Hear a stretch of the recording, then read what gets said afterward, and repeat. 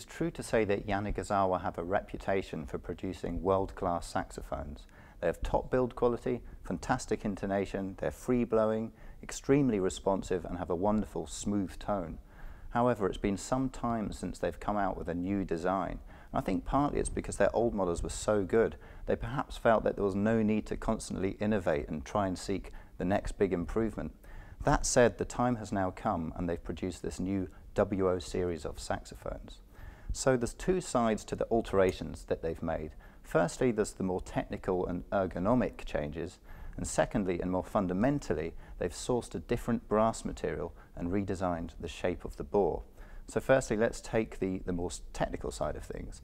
So they've added this plate here to the neck, which they cite as adding extra tonal resonance to the saxophone in general. I think it probably also has a structural benefit. This can be a potentially slightly vulnerable part of the saxophone, and by adding structure here, it's only going to help things.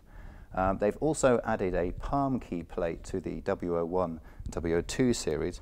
That's just a plate underneath these palm keys here, which actually they currently have on the older 991 and 992 models, but they've just brought it down to the WO1 and 2 models.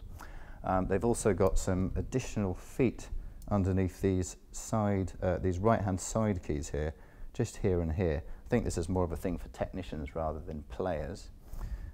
They have redesigned the shape of these E flat and C keys for the right-hand pinky. It's just a subtle change. I mean, personally, I hardly noticed the difference, and I found it fine before, but I'm sure that they've thought long and hard about what they've done, and it's absolutely fine.